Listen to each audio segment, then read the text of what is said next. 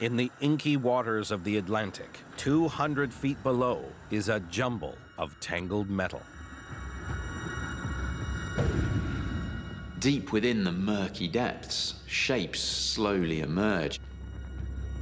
And you start to get a sense of what's going on here. There's a propeller, there's a hull, there's a mass of rusty metal. This is the grave of a sunken ship.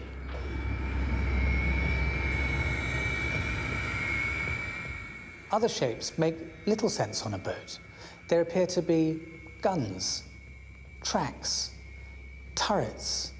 As you look more closely, it becomes clear that these are tanks, but there's no explanation why tanks which should be on land are on the seabed. What's even more surprising is that these aren't British tanks, but American Sherman tanks. Dozens of them. It almost looks as though they're ready to go into battle. The whole seabed area around there is actually a nautical graveyard. There are ocean liners, there are submarines. It's as if there's something specific about this area which makes it lethal for shipping. What happened to this ship? Why is it carrying American tanks? And how did it end up at the bottom of the ocean? The answer lies in a forgotten military campaign of the Second World War, the Battle of the Atlantic. During World War II, as an island, Great Britain was fundamentally dependent on its allies for supplies. The main supply line came across the Atlantic from the United States and Canada. In fact, it wasn't just a supply line, it was a lifeline. The Atlantic Passage is the most important way in which Britain got its materials to defend itself during the war. Hitler knew that one of the easiest ways to hit the United Kingdom hard was to cut off that all-important supply route. So Hitler made it a priority to sink all merchant shipping going across the Atlantic. If he could strangle Britain and cut her off from her allies, he could force her out of the war. But what connection did that have to a sunken ship at the bottom of the ocean laden with American tanks? This is the wreck of the SS Empire Heritage. She started life as a whaler and was damaged by a mine and put out of service in 1941. But that wasn't the end of her.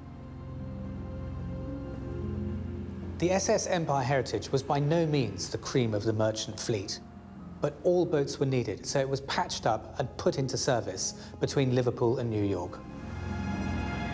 Each time it made the crossing to and from Liverpool, it would have to pass Malin Head, one of the most dangerous parts of the crossing, according to Jeff Miller, who has often dived the wreck.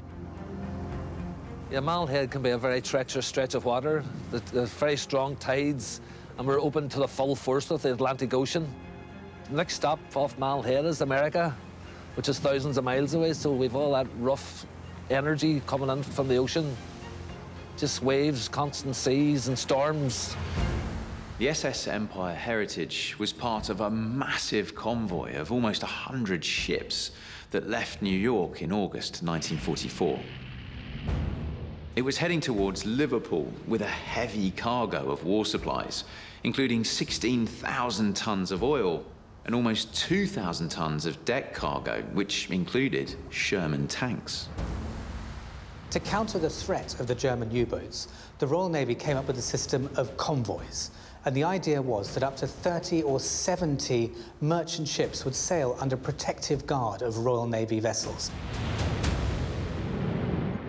It was almost 3 months after D-Day, and the Allies were well on their way to turning the tide of the war. But there was still a desperate need for supplies. Although beachheads had been established in Normandy, what was now required was intense effort to push all the way through France and down into Germany. And to do that, a lot of equipment was necessary. The Allies cannot ship war materials, troops, and supplies effectively to major continental ports. It's months after D-Day that they have large, capable ports operating under Allied control.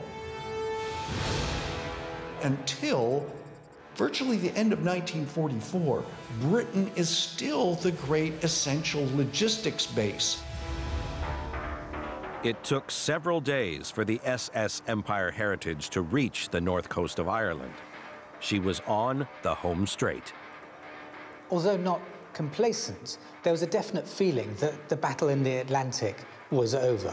In effect, it had calmed down from 1943, and with the success of D-Day, there was a sense that shipping in the Atlantic was freer than formerly it had been. She was just 19 miles from Malin Head when disaster struck. A German U-boat lurking in the inky blackness, just waiting for a convoy to pass. U-boats are one of Hitler's deadliest weapons, and this one was fitted with the very latest technology. It had a snorkel, so it could stay submerged for much longer. It hardly needed to surface, so it was very hard to spot. It was also armed with the very latest torpedoes, acoustic torpedoes, which could hone in on the sound of a propeller.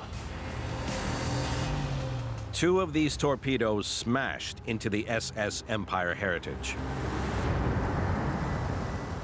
2 torpedoes might not sink a battleship, which is heavily armored. Merchant ships aren't armored. It's going to sink. This is a case where this particular vessel got very, very unlucky. The Empire Heritage was carrying 16,000 tons of petrol. So when the torpedo struck that, you can imagine the fireball that would have caused, and the sea would have been in flames. I mean, diving in the oil filled water, just in flames, and must have been horrendous. Must have been a horrible death. I think there was approximately 70,000 merchant seamen lost their lives in World War II. Just unimaginable horror. When the SS Empire Heritage went down, over 100 of the sailors on board died, and many, of course, were very young, even in their teens. This was a sinking with a very real human cost.